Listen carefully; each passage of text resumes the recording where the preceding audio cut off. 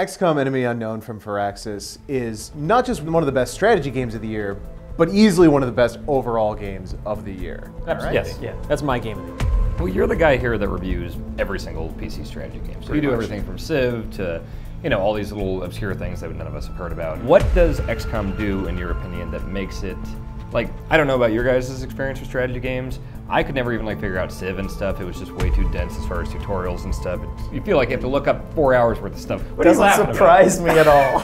So what does XCOM do so smart that you can just jump in and an idiot like me is immediately in love with it? Partially it's just that it abstracts a lot of the sort of minutia. It's like, go here, shoot this guy, right? And it's so much more intuitive, right? As opposed to a game like Civ where it's like, okay, well, what makes my city grow? Whereas it's like, what makes the enemy die? Shooting it in the face with an assault rifle. Good start. Well, that said, there are still some things that, did you know when you started that, well, I better do satellite uplinks, because I know I'm not the only one that had to start over again after 12 hours. I completely restarted the whole game. Yeah, there's definitely kind of that disconnect between the tactical combat on the ground and then managing your actual base, which I think a lot of people, probably a lot of console players, struggled with more than probably PC players did.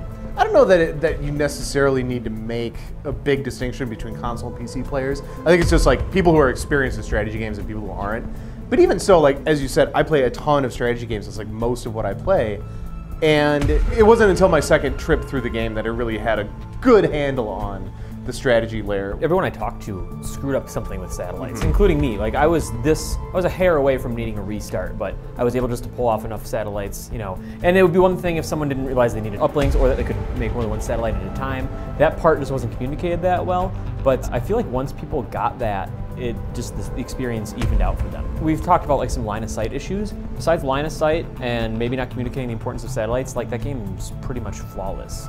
Yeah, I don't know that I'd call it flawless, but it's excellent. Those are the only two real big things that I would kind of point at as far as things that I don't like about it. I'm so impressed with how good it is at the core of what it does. These turn-based, tense tactical battles, where it's on normal's not that hard. Even so, because your soldiers die permanently when they run out of hit points, for the most part, I didn't want to go in the building to figure out what was in there. It's there's aliens in there and they're gonna shoot my guys. Yeah. And it's they don't really have backstories. You can name them whatever you like. They're very fungible, these soldiers are. But at the same time, you really grow attached to them. And the tension of the game is really what pushed it over the edge for me, I think. He is my best sniper. He is incredible, and he is the absolute worst in my game. I'm the commander. What class is he? And I think he's assault. And so I'm the main guy that leads the force every time, and I got hurt, and he went in. Immediately, him and Brian Bohr died in a car explosion. You are the worst. Right, yeah, because Dan's controlling that. I'm really hurt I was by texting that. him. I was texting him Jeff, what should I do here? Stand next to the car that's about to explode. That's what you sent back, right? I care more about my XCOM characters than 95% of the characters in other games that I've played. This year it's Clementine and all of my XCOM guys. Yeah. That's who I care about.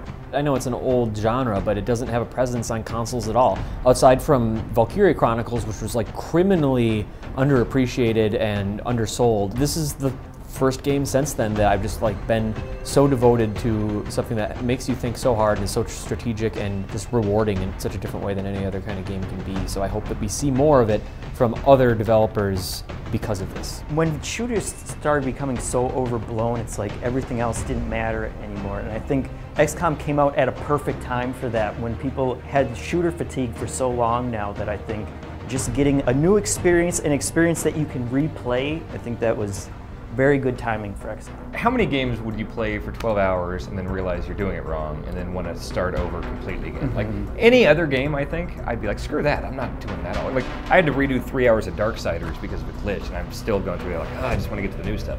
With XCOM, it was so good. It's just I don't mind doing that all again. I want to do it right. I want to do things differently. Well, it's one of those great things because you've taken this knowledge and you get to apply other things that you learn beyond just satellites. Oh, I know if I research this sectoid, I'll get this or that. Some games boast replayability. It's oh, Infamous, great game, but it's well, do you just want to be a jackass or do you want to be Jesus the entire time? Yeah. And there's really no gray area. You can play it twice and it'll be pretty much the same thing with some crazy different themes, but XCOM, fundamentally, just different experience. Jackass or Jesus is a great game show on ABC. The other really big games for me this year were Mass Effect 3 and The Walking Dead, which were just so story focused. And for XCOM, the actual story that's built into the game doesn't matter to me at all. Like there are a few like interesting Feel those set aliens. piece Yeah. moments, Seriously. but instead it's just this very personal story that doesn't need any kind of overarching narrative other than the one that's created in your mind while you're playing it. A morality system Yeah. or anything. Probably no, the- just shoot those guys. Probably the most talked about game in the office, at least by our desks and stuff. We just were giving our battle stories every day. Yep. Every single day. Like, oh, well, I met a sectopod last night and now I don't have 2 guys. It was a lot of fun for me because I had played it for review already, and so I was kind of the guru on the mountaintop. As everybody was coming in and talking about, oh, I lost these guys last night, I'm like, that's because you're terrible and this is how you're bad at this game. Not as terrible as the one guy in the office who keeps losing on easy.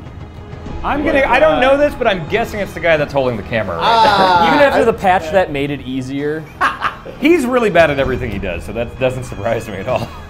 the development team's on a plane to his But you know, place right it's now. probably also a testament that he's so bad at it and such a loser, and yet he still keeps on retrying. That's true. I mean, it's kind of like the He'll never dog that succeed. gets locked outside like and is Stockholm just syndrome. scratching at the Yeah. door and just. It's kind of keeps on sad, going. but still, I mean, it's got some gusto about It's it. like It's the a guy testament that to the game. pushes the pole door but really wants to get inside, Yeah. so he keeps on pushing it. He's a stupid guy. I hate him. I think that's a wrap. Excellent. I've I don't said think we need to everything I edit this wanna at all. say. I think it's pretty much solid gold front to back.